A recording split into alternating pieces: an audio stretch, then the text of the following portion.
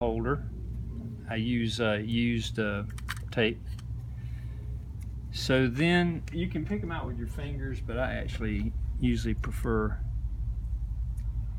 picking them up like that. And then it's just a really simple movement in between your fingers where you're just kind of twisting it.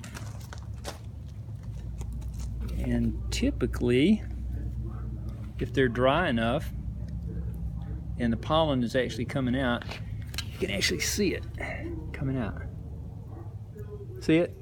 I see it coming out. It streams out, just a little bit of pollen. And so it takes a lot of flowers, but you can see it. See, I see it streaming out there. And occasionally you'll get nectar on the tip. Sometimes that nectar will become a bead, and you have to be really careful varieties that do that, because the nectar will go into your pollen and really make a mess. So you have to really watch it. But yeah, so there it is. You can see it streaming. You can see the pollen just kind of streaming out. And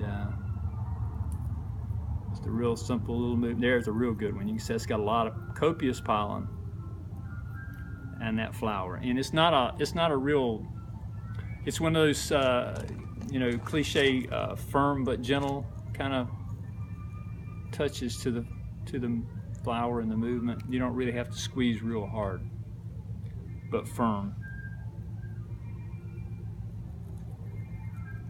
Yeah. So